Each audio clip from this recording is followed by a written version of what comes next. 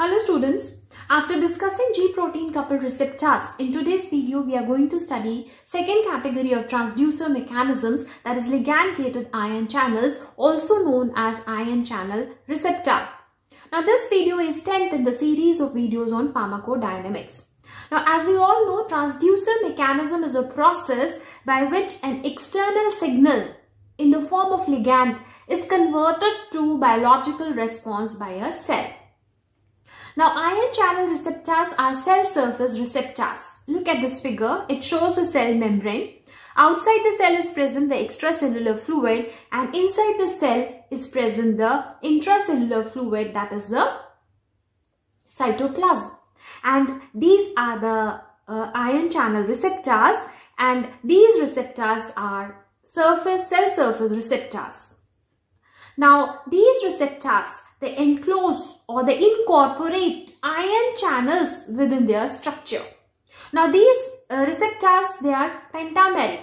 That means each receptor is made up of 5 subunits. 1, 2, 3, 4 and 5. And all the 5 subunits are arranged around the ionic channel. And receptor also bears a ligand binding site. This is one of the ligand binding site. This is another ligand binding site. Now, binding of ligand to these receptors either open or close the ionic channels that are enclosed within these receptors. Now, look at this figure. Here, acetylcholine is the ligand. It is a neurotransmitter. It's a chemical messenger. It is a signal that is received by the cell.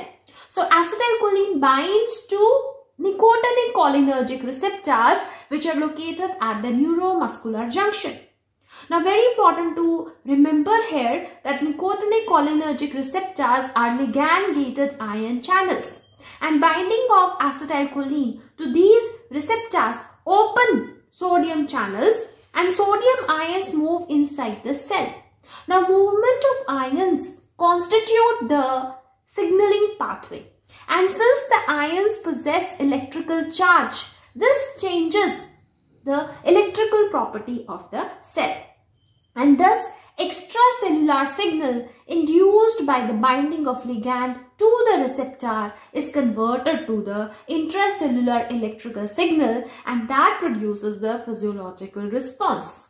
So as discussed, acetylcholine binds to nicotinic cholinergic receptors that causes the opening of sodium channels. There is influx of sodium ions. That means sodium ions moves inside the cell, and that produces the physiological response, that produces the contraction of skeletal muscles. So this is how ligand-gated ion channels or ion channel receptors produce the physiological response.